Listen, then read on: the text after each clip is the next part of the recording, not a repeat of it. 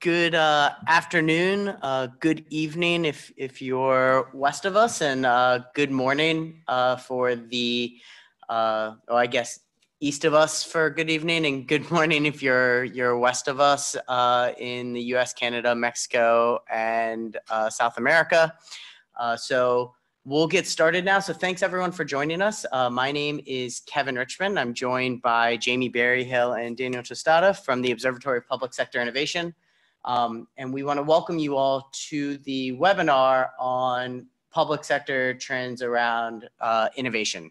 So Jamie will introduce the topic in a second, but I just wanted to quickly go through good housekeeping. I had mentioned before, we have everyone muted, but I've been on enough webinars to know that, thank you, Daniel, that webinars don't always go as planned in terms of audio. So please, everyone, be conscientious and mute your phones. We also have someone on the other side that is not into this picture right now looking at chat as well. So if anyone has any questions, comments, audio issues, technical issues, please let us know and type those in there, and he can respond and stop us if there's a question for us to answer. And we really encourage this. We schedule time for there to be questions, so we're not talking the entire time. Also, just a reminder that everyone has different experiences. We talk about innovation a lot as it's contextual, and it's got to be new to your context. So therefore, we have a very diverse mix of knowledge and context, and so everyone can bring value to this. So there are no stupid questions, there are no bad questions. We want to hear from other people and their experiences and their reactions to what we have developed.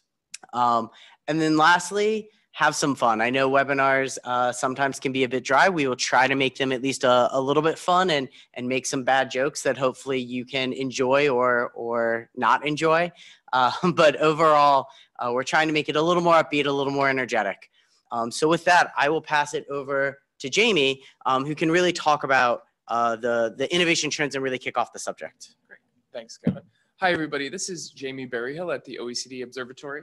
I'll just walk you through quickly just a little bit about what OPSI is in case you're new to our material. And then we have a couple other folks on the line and we'll kind of introduce as we go. I tend to focus on the areas in the observatory that are related to tracking the global trends project, but then also things there where public sector innovation intersects with digital government as well. And just a bit on the observatory, we have a bit of a three-pronged mission. And one is to provide trusted advice to governments on achieving public sector innovation or working towards innovating and doing things in different ways. Some of the examples of this is where we work directly one-on-one with a country like we have with Canada or Brazil to do reviews of their public sector innovation systems. We also do smaller projects and workshops on a country-specific basis, providing them advice and kind of consulting on how to do things a little bit differently. The second pillar to our mission is to uncover what's next, and we're on a webinar right now that's the basis of all of that work, where we're tracking global trends, surfacing what's next, trying to understand what tomorrow will look like so we can take actions today.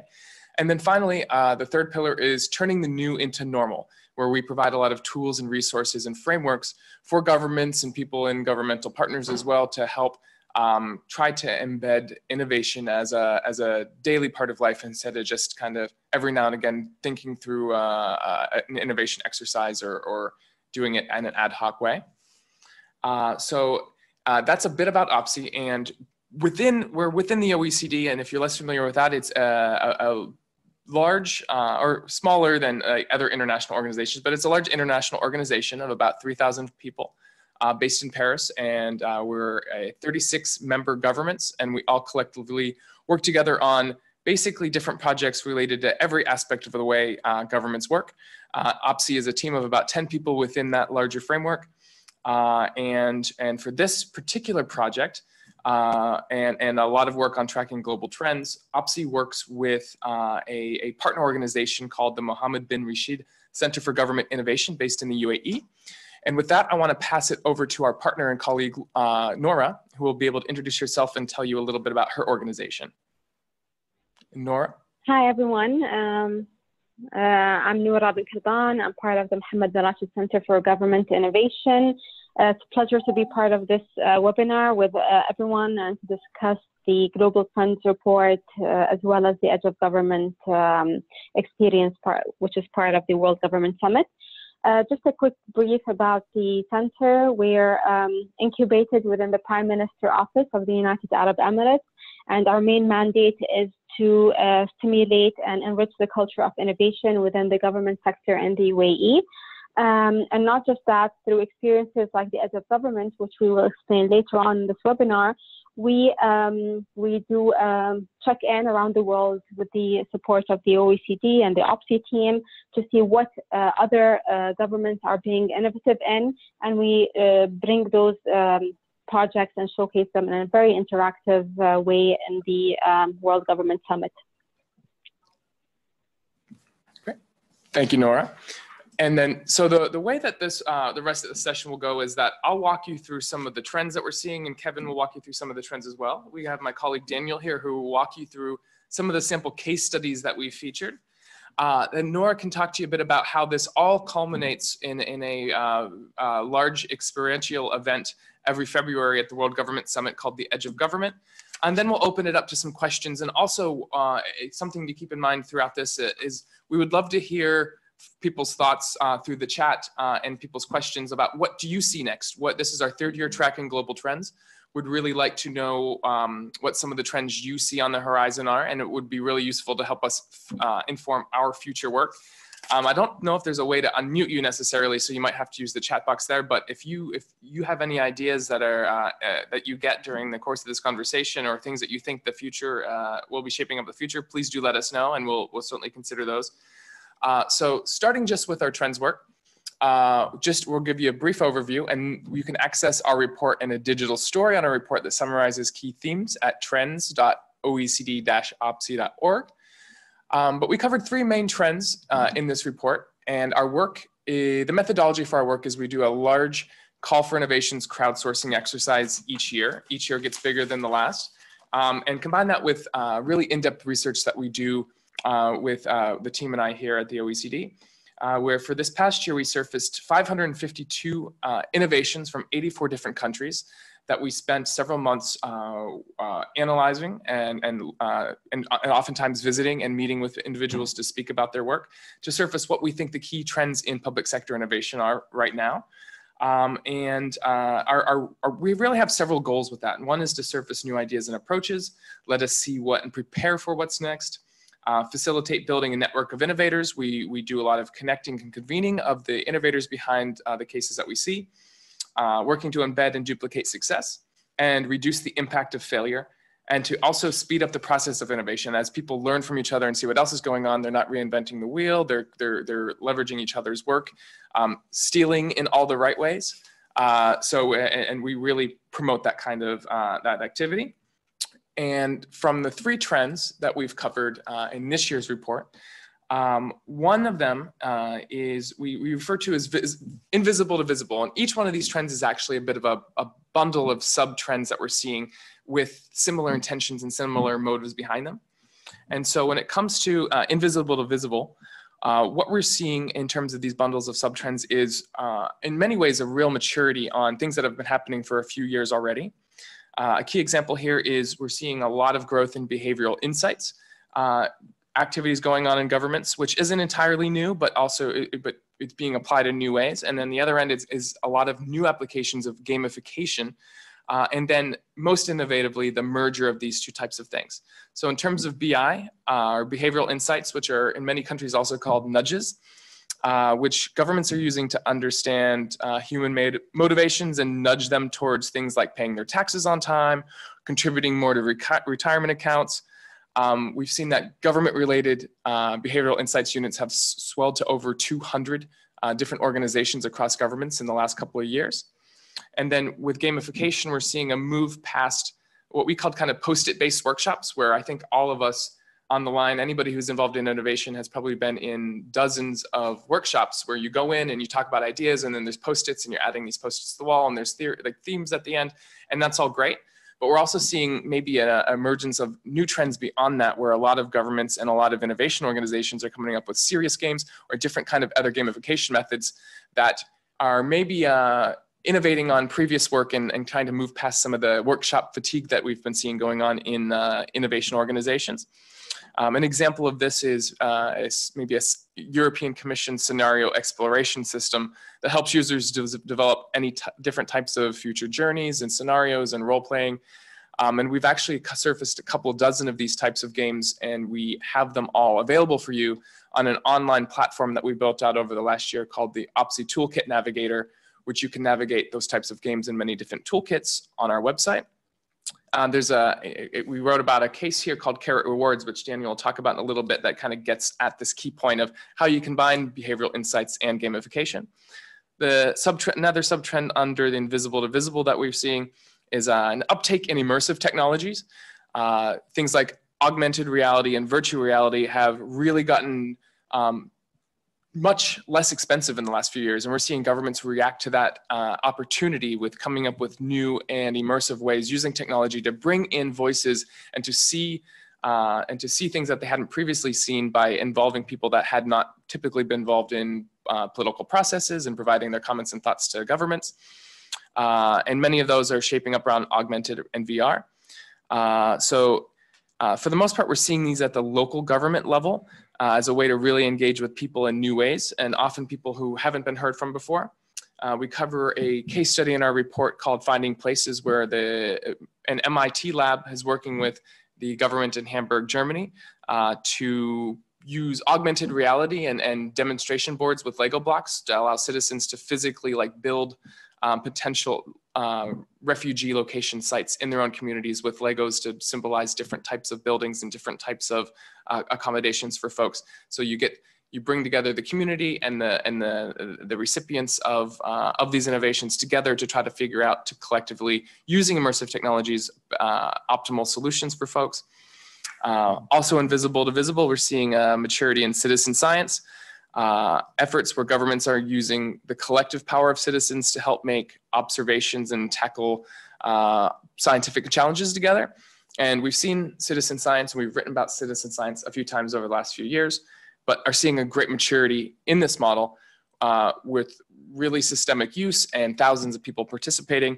And a fantastic example of that in our report is called Zika Mozzie Seeker, where Queensland, Australia has activated thousands of citizen scientists to deploy traps around the region to catch sample mosquitoes, to send these into DNA labs for testing, to alert local authorities if there's any types of mosquitoes capable of carrying the Zika virus in the area, so they can build in reactive responses and safety measures to ensure that areas where those things are detected are not allowed to spread. And one final one we're seeing on here, which I think is one of the more interesting ones that we don't have a specific case study in our report this year, but we're looking at more and more, is called positive deviance. So governments taking action to study what are positive outliers in society, to figure out if those things that have allowed these positive outliers to succeed can be more broadly generalizable to the rest of society. Some examples we talk about in the report are the United Nations development program work in Pakistan to study young women who have been able to achieve different levels of career success in ways that in certain parts of the country were really difficult for women to achieve. And they're working with these successful outliers to study what exactly makes them different and what can be done to replicate these successes in others. So these 4 sub-trends really bundle up into taking invisible insights from the past, invisible outliers in the past, and making these things visible to greater effect, often using technology. And Daniel talked to you quickly about a case that we featured here called Carrot Rewards. Thank you, Jamie. Yeah, so the winner for this year's Edge of Government Award was Carrot Rewards.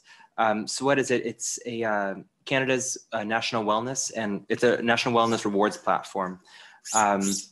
What's unique about it is that it is an application that combines gamification and behavioral insights to allow governments to understand better what are the motivations and the perspectives of the constituents. So the problem that they were trying to solve is that healthcare costs in Canada were on the rise at an unsustainable rate. And they were interested in the wellness and the well-being of Canadian citizens, because that would not only keep healthcare costs down, but make citizens be healthier. So the government of Canada launched a partnership with Carrot Insights to develop the Carrot Rewards app. What's fun about it is that the users can gain points for the different healthy behaviors that they engage in, such as setting walking goals and then meeting those walking goals. They can complete surveys and quizzes. And once they gain those points, what they can use them for is a particularity to Canada, which is loyalty programs. So in Canada, about 90% of Canadians are subscribed to a loyalty program. And an average household has 13 different memberships, which as an American is very striking, because I don't think that I have any. I think my mom's subscribed to Macy's. That's about it. And yeah, it's 57% of Americans have some kind of loyalty program participation, whereas it's 90% in Canada. So this was really well tailored to the Canadian market. And the users, once they gain those points, they are able to participate in those loyalty programs and gain different rewards like flights or gift cards. So it has really blossomed in popularity.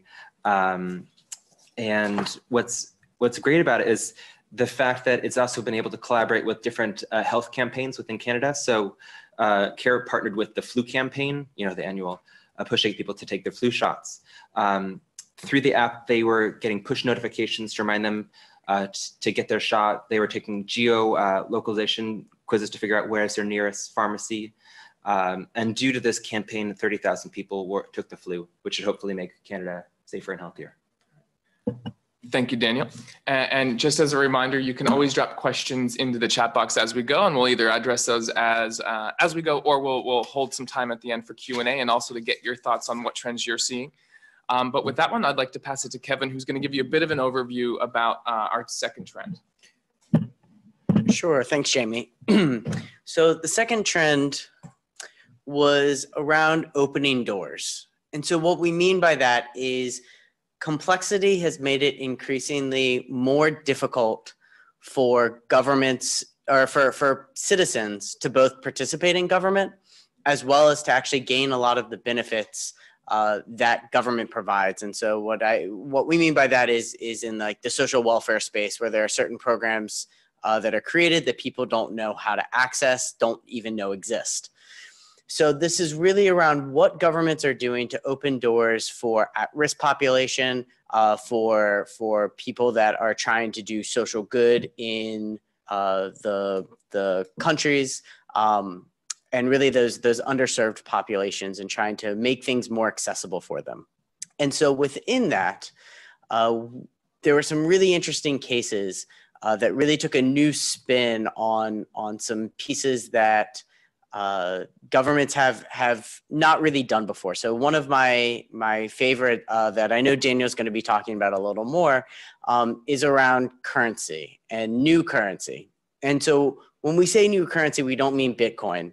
That is a separate topic. We specifically mean that there are things that are available for currency, including how the government interacts with citizens, that doesn't necessarily have to be money or monetary, but common goods that people have that they can exchange for social rewards or social welfare. And what we're seeing this more and more connected to, which is the really interesting trend, is that it's starting to be connected to sustainability.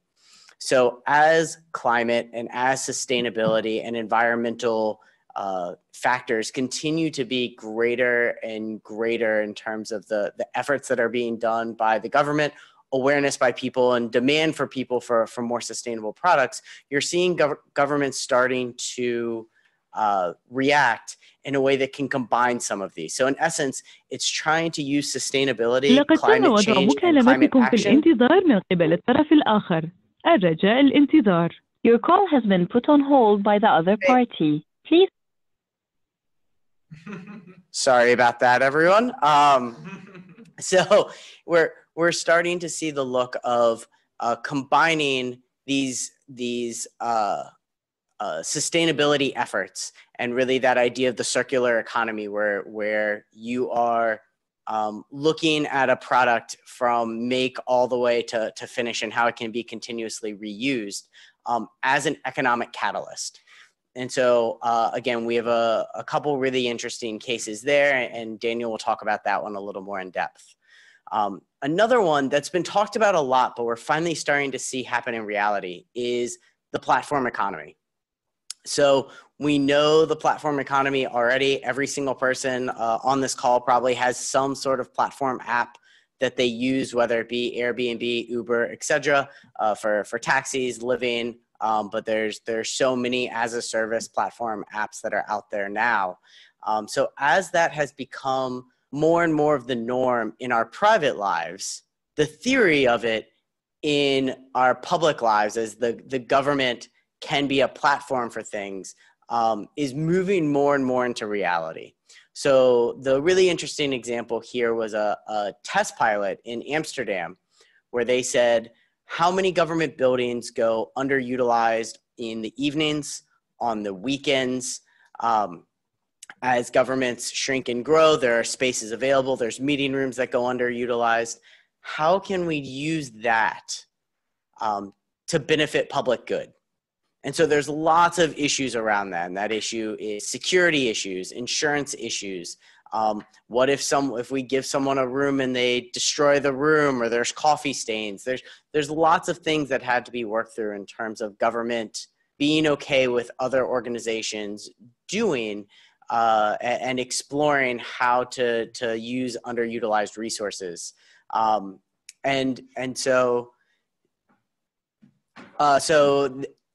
In the Netherlands, they've started testing with a specific NGO to explore how this could work, and have now done a couple of meetings there and hope to potentially grow from a pilot into exploring how they could do this for NGOs that are trying to benefit the population in Amsterdam even more.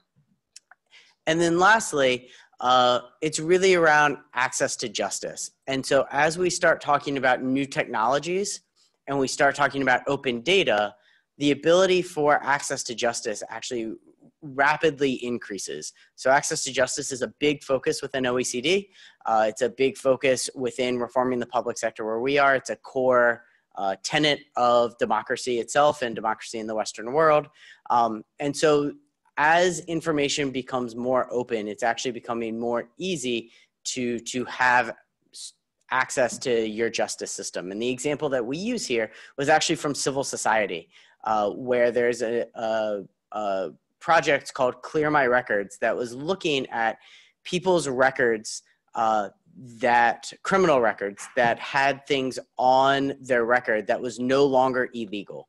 And so by right, in the case, this is specifically California, they could have those expunged from their criminal records. And that's really, really critical when it comes to employment, where at least in the United States, you have to check if you've ever been convicted of a crime and actually list out what those are. And it can really affect your employment status and your mobility within the economy.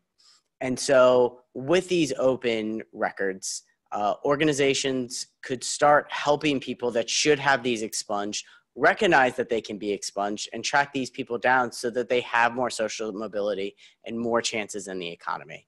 So all of this kind of sums up as we talk about increasing transparency, more data available to the public, that new technology allows us to explore new things and open to new possibilities. And even the emergence of new business models becoming more popular in our private lives, and so they leak into demand in the public sector. All of this wraps into the idea of open doors. And so I want to pass it over to Daniel now to talk a little bit about the Indonesia circular economy as currency. Just real quick, we did get one question in that kind of gets at exactly what Dan was about to talk about. So Alexander Metcalf raised the question that about could you please clarify the connection between what we meant when we said the circular economy as currency and what that kind of currency aspect is? And I think that the case study that Daniel's about to talk about should hopefully get us there. So with that, I'll pass it to Daniel to discuss one of these cases. Thank you, Jamie. So one of the cases that really struck my interest this past call for innovations was what we've titled Recyclables as Transportation Fare. Started in the summer of 2018 when Surabaya, which is the second largest city in Indonesia, decided to launch a new initiative that would allow citizens to pay for their bus fare with recyclable bottles. Now, Indonesia, if you're unaware, is one of the largest producers of plastic waste in the world. They make 190 million tons of plastic waste, and yet their recycling rate is only 2%, which is on par with a lot of developing countries. What ends up happening is about 3.2 metric tons of plastic waste end up in global waters coming out of Indonesia. And amongst the most polluted rivers in the world, 4 of them come out of Indonesia, including the Citarum River, which I don't know how to pronounce, which is the world's worst and most polluted river. So there's definitely an interest to figure out a better way to handle their plastic bottles. So what they did was the initiative launched by their very innovative mayor, Mayor Tree. They got this bus program running where citizens, as I mentioned, could pay with their bottles. The exchange rate for about 2 hours of travel is approximately 3 1.5 liter bottles or 5 600 milliliter bottles, and I wasn't just using this as an example. The residents can pay either on the bus with the person that's designated that will take it and put it in a bag and then give them a ticket, or at an off-site location where they can exchange the bottles for bus tickets. Each bus is able to take up to 250 kilograms of bottles a day. But the city has mentioned and has made an effort to make this clear that it's not about cutting a profit. It's not about the Indonesian government benefiting from it. It's really an initiative that really has 2 prongs. One prong is to reduce waste, create more of a circular economy. And the second prong is to make transportation more accessible and make the citizens who might not have economic means to still be able to take the bus through their plastics. So I think in a certain sense that would touch us on Alex's question earlier about, what are the new currencies that we're seeing that are opening doors, creating a more circular economy as well. All right, thank you, Daniel. This is Jamie again, and I'm just gonna talk to you a bit about the third trend that we saw called machine readable world. But I did want to mention one thing based on a different question we received about, so all of the workshop materials, webinar materials will be available for download after the webinar. So we'll make sure you have all those so you don't have to be jotting down any of the links or anything this second, and we'll be sure to provide those. And our third trend is we call machine readable world. And I think that this is, like the previous trends, it encompasses a couple different sub-trends. And I think this, in some ways, is an interesting reflection of where governments have been recently and then where we're going in the future. In terms of recently, governments have put a ton of efforts, and there's been global initiatives to opening up government data and providing it as a fuel for innovation and entrepreneurship and economic development through the new businesses and apps.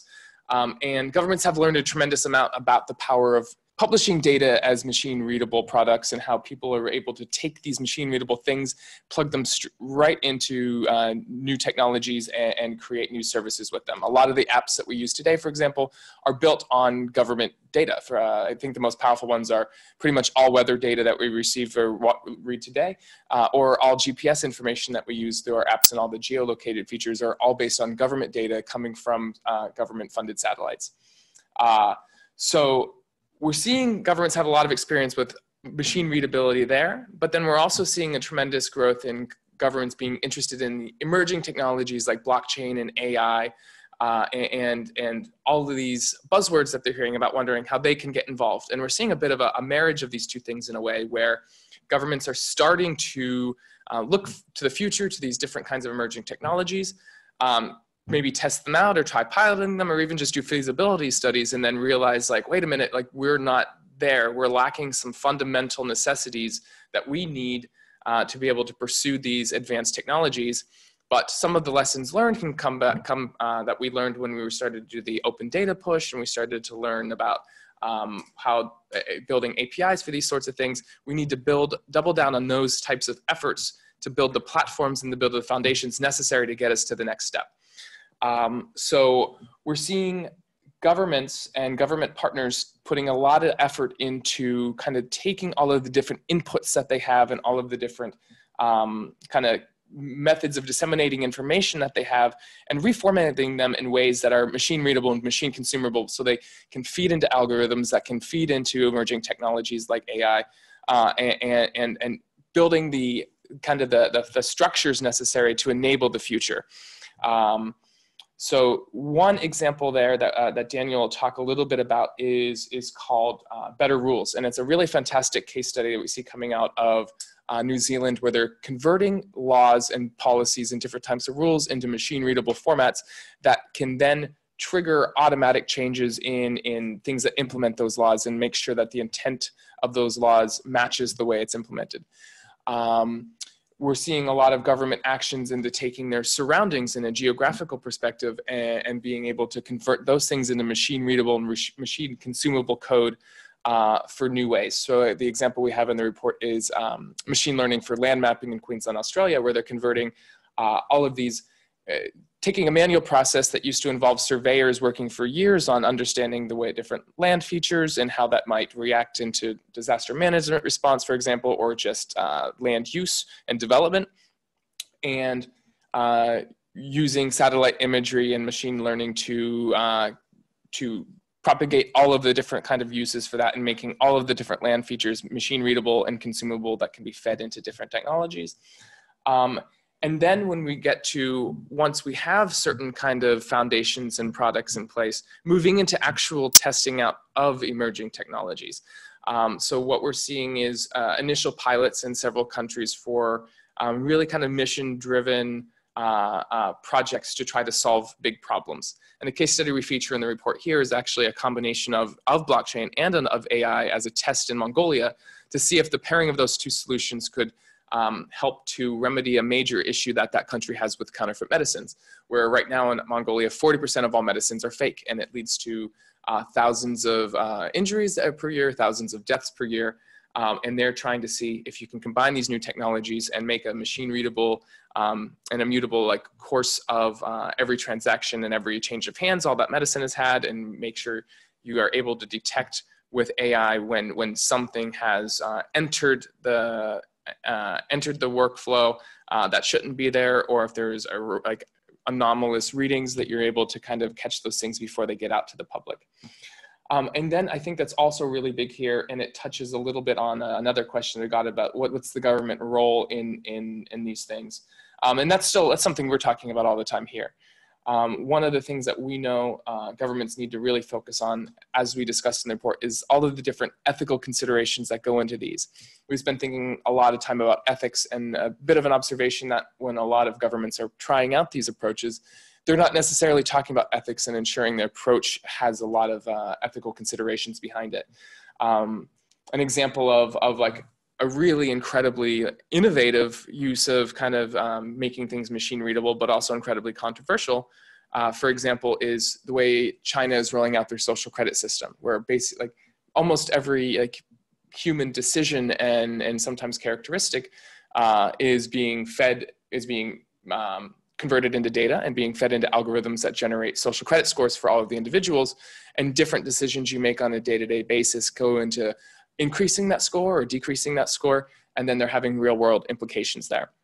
But like all of these different approaches is there an ethical lens being thought about? Are there ethical frameworks that governments can think about in terms of ensuring that they have a positive role in pursuing emerging technologies need to be considered? So we also cover some models for considering ethics through the life cycle of initiatives like this. And when it comes to the government's role, as we received from the question, it's really tough to say. We know that, say, for example, we wrote a blockchain primer a couple of months ago or last summer, where we tried to tease out some of the roles of government with emerging technologies. And there's certainly a lot of different types of roles, and I don't think we know exactly what the role will be, but we try to entertain some possible theories. Like when we talk about blockchain, does the government's role shift from providing these actual services to being a place that provides safeguards and assurances that decentralized systems are going to be able to achieve things in an effective and ethical way that can minimize any negative effects.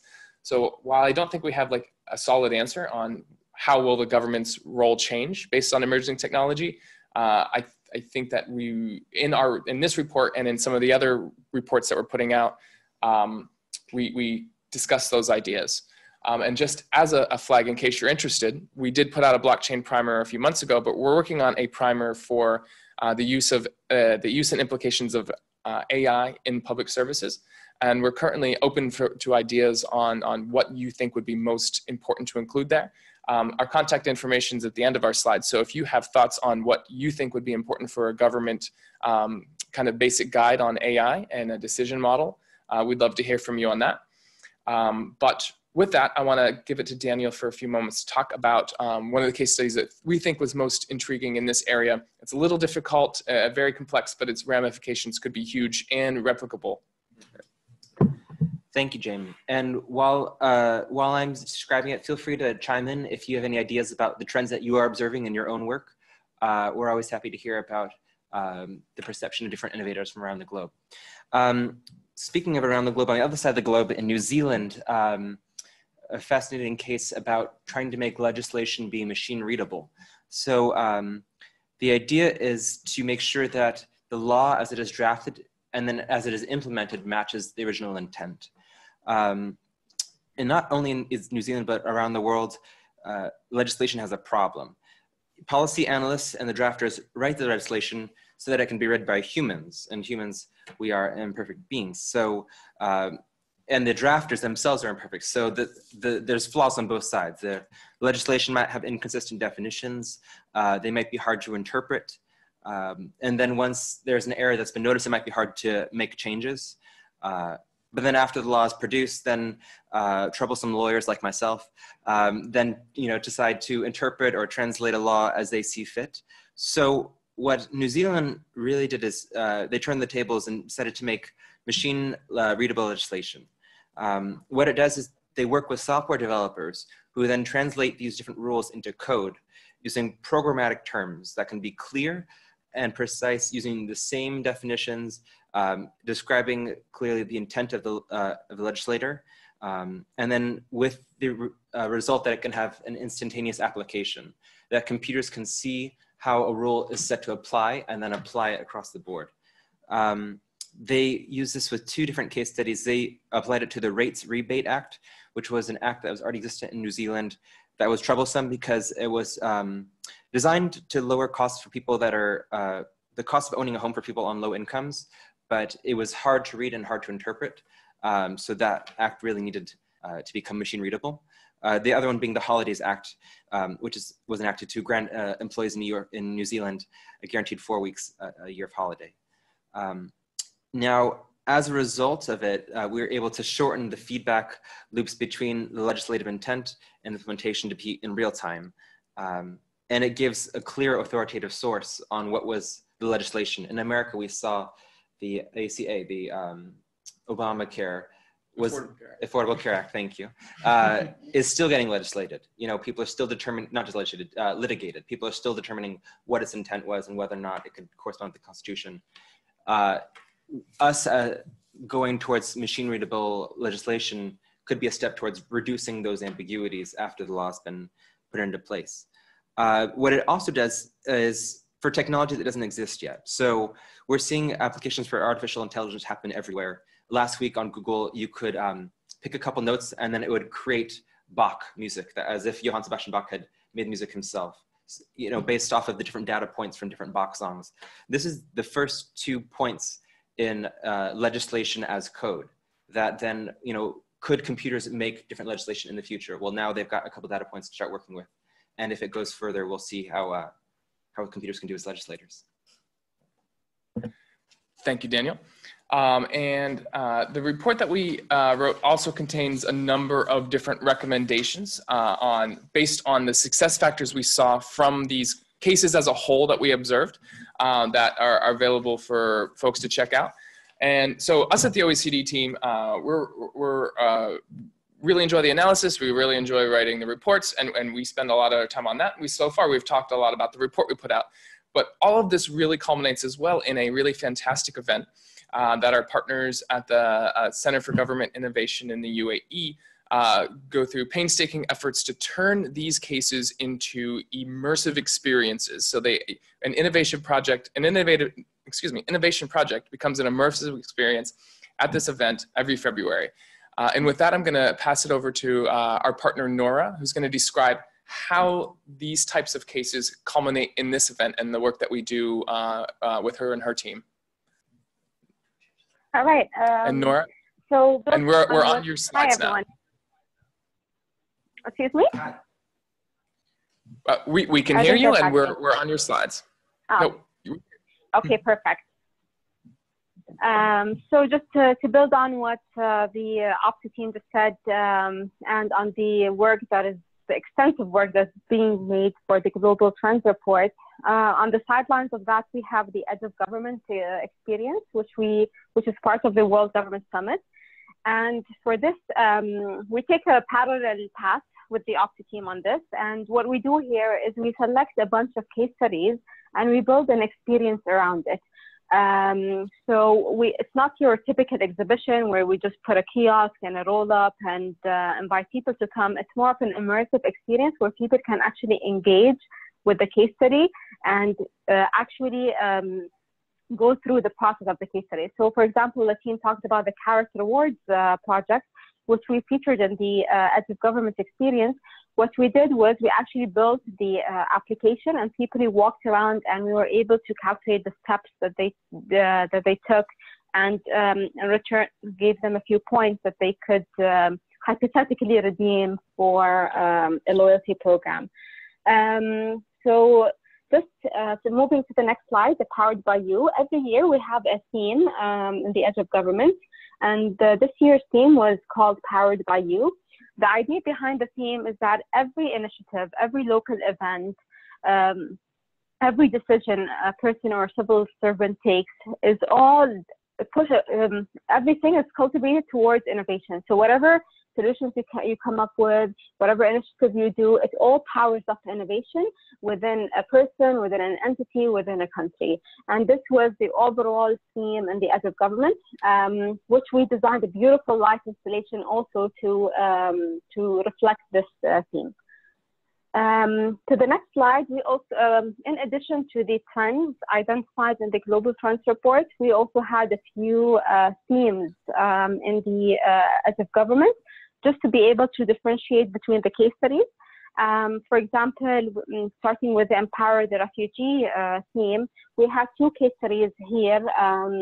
One was from Switzerland and one was from Germany. And the idea here is to show people that what would happen if we were able to empower the refugee and integrate them within society instead of seeing them as the hurdle on society. The next theme, or the next slide, is Make Your Digital Twin. And in this theme, we had a case study from Finland. It's called Aurora, where the idea of the project was to be able to design your digital twin that would help you make decisions regarding your work, regarding your life, regarding your health, and it's all based on your data that you can upload to the system. So it's like having your own digital mentor, but for the purpose of the Edge of Government, we call this a digital twin. The next slide is for the theme Activate Your Mind, and this is more about the Canadian project that the team talked about earlier, the Carrot Rewards. So I want to speak about that again, just to save some time. And the one after that, the theme Hack Your City Routine. This was an interesting theme where we had around 4 case studies featured under this overarching theme, where we showed how a person can typically hack their city.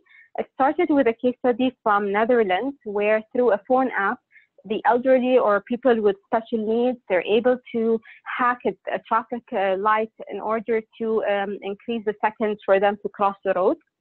And then the same theme as well, we had a case study from Pakistan, where they use or they will be using biofuel made out of cow manure to replace the gasoline.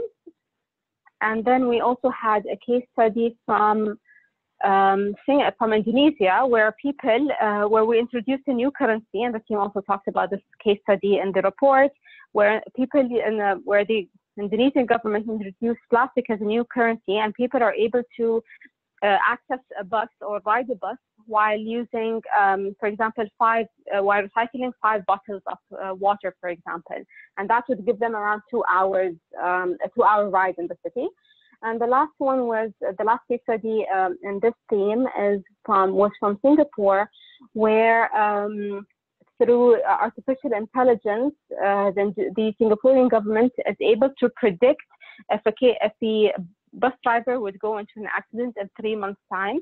And this goes to the different machine learning techniques and the algorithms they're using to study the behavior of the driver.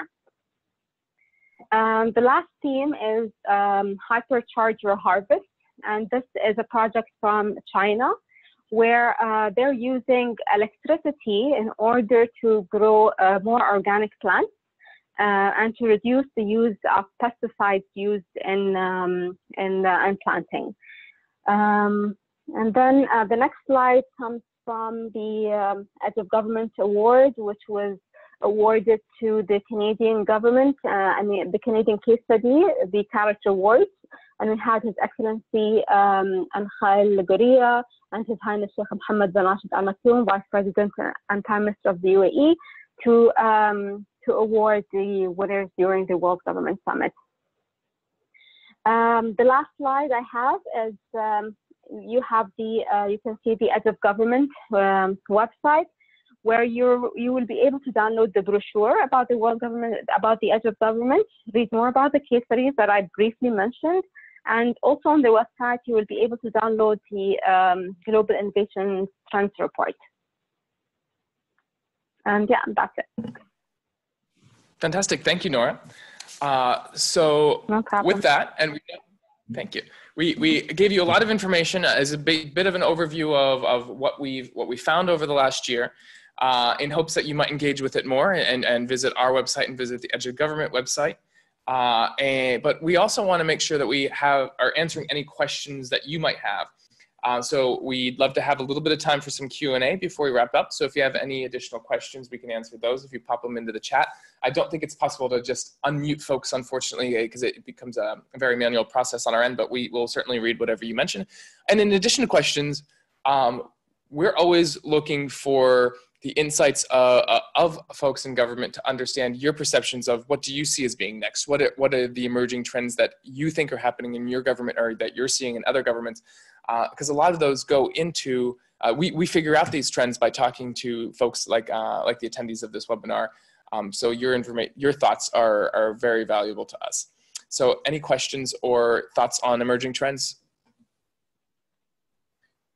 So one thing I want to add to the conversation around the definition of role and public value in creating emerging technologies that we talk about beyond the things that Jamie had mentioned, and specifically the role of government around how emerging technologies form, and that each government has a very different take into their role into private industry as emerging technologies turn into emerging markets, which turned into business as usual.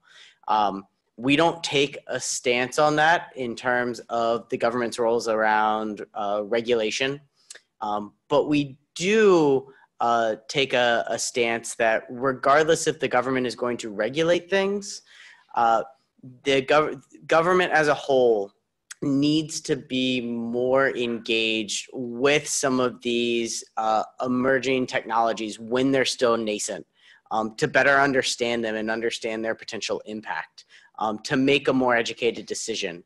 And so this gets a lot into the conversations that are happening right now in a lot of Western democracies around Facebook, around Twitter.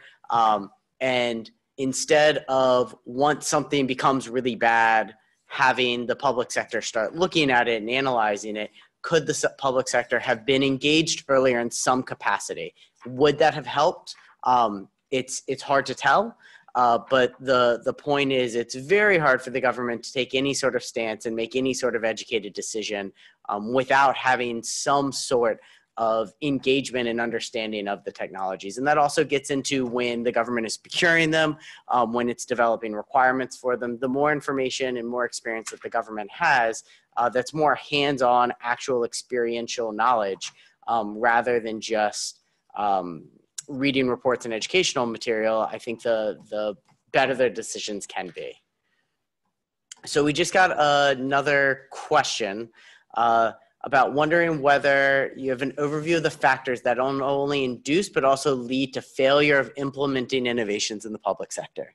I think Kevin and I both have some thoughts on that. But first, I think I'd preface it to say that I think we think less here about what are factors that lead to failure, and we think more about what are the factors you need to have a success. And then by extension of that, I think it's like a lack of those factors that probably leads to the failures. But we like to focus on what are the positive factors and success factors that can help improve your chances. And then we try to build our portfolio of what we provide governments around those success factors. I think some of the key ones are, not reinventing the wheel. We see a lot of governments that spend a tremendous amount of time trying to duplicate or replicate, or no, excuse me, trying to create from scratch something that's already been done elsewhere, when they could potentially duplicate or replicate something that's already been done. And sometimes those things that have already been done include failures along the way that have led to successes, and that could be learned from, where someone who's potentially not exploring beyond their own borders, for example, might not see that someone else has already played out the same scenario that they're already thinking of doing, and maybe there's a different way to approach it, or a better way, or it's just something to look out for. So I think being curious and exploratory is important there. Ensuring that the kind of decisions and the thoughts that go into a process and have a really diverse point of views that go into it. I know a lot of my government experience, or in working with governments, a lot of times you have a lot of brilliant people in the room that are working on a project, and they think that they'll have all the answers, but then you spend a lot of time working on an innovation project, you're all really behind it and excited about it. But then when you kind of launch it or you put it out, it doesn't really meet the needs of a lot of people, or maybe there were some misassumptions that you had in the process of building that, that you could have picked up fairly easily early in the process by ensuring a lot of different diverse views, maybe from outside of the room of really smart people, are really considered in there. I think another huge one we talk a bit about in the machine readable world section is multidisciplinary, supporting multidisciplinary approaches. Like the Better Rules case, for example, had brought together policy analysts and lawyers and people that work from legislative staff and designers and coders to all come together and stare at a problem from many different perspectives to figure out the best solution, and that multidisciplinary approach is incredibly important for that project and for many of the other projects we see. You need to think about who are the people on the periphery that have equities in how something unfolds. And another one is, as touched on earlier, is just building ethics into every step of the process. You don't have to add many layers of bureaucracy. You might just be able to set up a point where everybody gets together and asks themselves a few key questions about whether all of the considerations and ethical approaches have been built into something from scratch, instead of releasing something and then it becoming a big scandal if there's something done not properly or some ill-intended consequences. And in the report, in the machine readable world especially, we provide a really great ethical framework that colleagues at the Beck Center in Georgetown University have come up with, which is something that questions we ask ourselves when we're doing projects now. And Kevin, I know you tackled some specific success factors in yours as well. Sure. So I'll back up and talk a little bit about theory and approaches. So in general, part of what we see around successes for implementation I'd say part of it is around, are people framing the problem correctly? Oftentimes in the public sector, we don't have the ability to frame a problem. We are given the problem without any time to review that, and then are supposed to implement a predetermined solution, which generally doesn't turn out very successful, or oftentimes does not. So having that methodology where you are continuously questioning your assumptions, going back and challenging your hypothesis and testing them, rather than just saying the problem we have is framed, it is static, and therefore we can just move forward. And on the other side of that, when you talk about implementation, if you have the problem framed correctly, are you doing it in a way that allows you to test and succeed?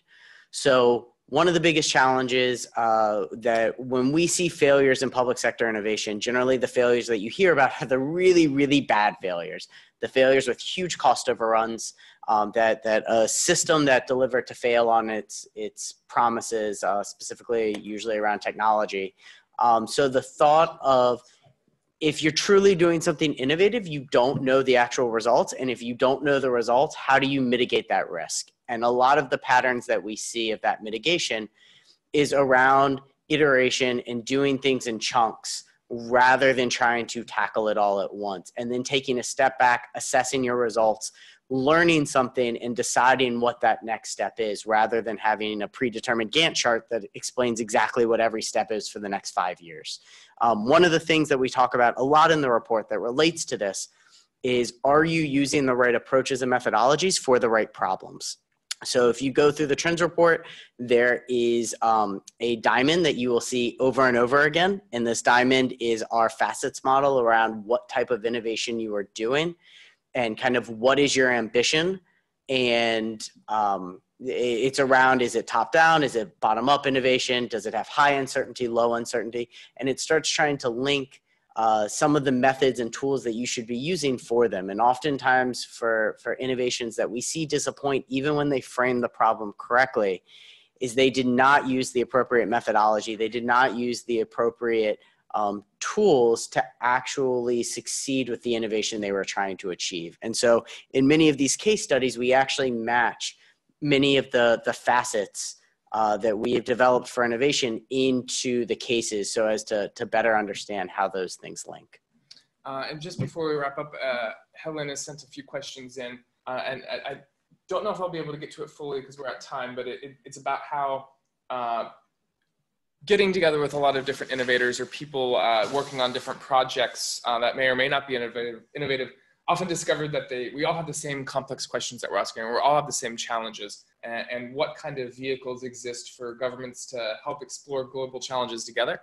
Well, I think that you're kind of being part of it in a way right now, where what solutions can we provide? What we're trying to build a network of innovators who can connect and collaborate and help learn from each other. And that's the purpose of this work, and that's the purpose of our team here. And as a way to inform you about some of the ways we're doing that, and increasingly so, is say for example, if you go to our website right now, you can read case studies on pretty much all of the cases that we've talked about today. If you register and become a registered user of it, you can actually see who submitted these case studies, and you can click on their name and read their profile and send them a message directly. So we're trying to connect people behind similar ideas and similar concepts and try to be able to get these ideas spreading by us providing you enough information where you know something interesting and you want to learn more, and then providing you a conduit into somebody who's done it or somebody that you can work with and try to tackle these complex questions together. It's not too good right now, but we're working on enhancing it. But there's also the community aspect of our website where we're trying to build discussion forums and discussion groups. And we have some enhancements planned for that because it's not as user-friendly as we want it to be right now. And then we're also trying to keep people from reinventing the wheel by providing you with other different tools and resources you can provide. So I just mentioned the case study database, the community platform. We also have a toolkit navigator on our website that has hundreds of different tools and toolkits broken down by different classifications or different objectives or goals you're trying to achieve, and tools that are already available, often open source, that you can use and adapt to apply those things. And that's taking somebody else's learning and then directly applying it to your own context with as little work as possible. So I think these are all things that we're trying to do to work collectively with everybody here and all the folks on the line and everybody who's part of our community to try to tackle these tough problems together. And these are the vehicles that we think can help do that. But if you have any additional ideas, we would really love to hear them. Every product that we build and all the stuff that we do, we try to do from an external demand point of view. Like where we came up with the toolkit because we met with a lot of people and they said they needed to understand what tools and resources exist. Same thing with what's going on in the world. So, but a current slide has our contact information as well as the contact information from Nora, as well as some important links to the digital story for this report, our website, and the Mohammed Bin Rashid Centre for Government Innovation website as well. And we'd love if you connect with us on there.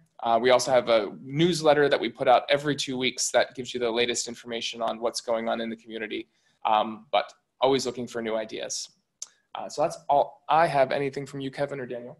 No. Thank you all very much for joining us today. We hope to have more of these types of webinars going forward. It's something that we continue to explore growing, but any additional feedback we'd also appreciate, and we will provide these slides and other materials after the webinar. Thank you. Thank you.